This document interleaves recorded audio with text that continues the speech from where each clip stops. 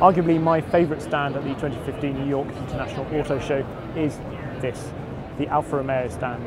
When you've got a back catalogue as pretty as this, from everything from, well, the 8C behind me to the Type 33 over there through Darling, it's just, how could you not fall in love with the cars on this stand?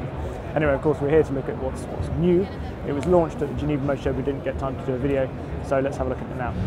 This is the Alfa 4C Spider, and, well, it's a very pretty thing, which is just as well, given the beauty that is surrounding it.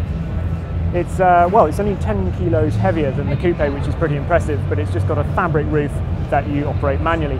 You can also get a carbon hardtop for it, which I think should look pretty cool.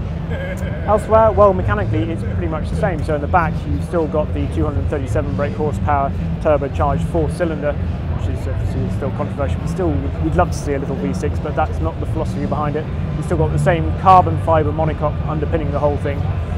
It's going to be about £7,000 more than the coupe, so that takes it up to around about £52,000. And yeah, a Krapovic exhaust. This is just reminding me as it's coming hooved into view here. Inside, well, we've got a new Alpine head unit with Bluetooth and all that sort of thing. And up front, the other big thing is the fact that the headlights have now changed to a single-piece clear unit, and in place of the sort of, I suppose, almost fly-like carbon fibre units that were there before and were slightly controversial, possibly spoiled the looks a little bit.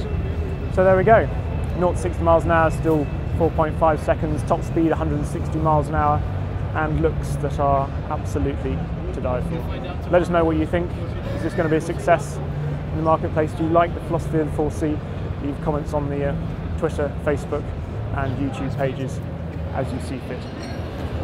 I want to go and have a look at those again.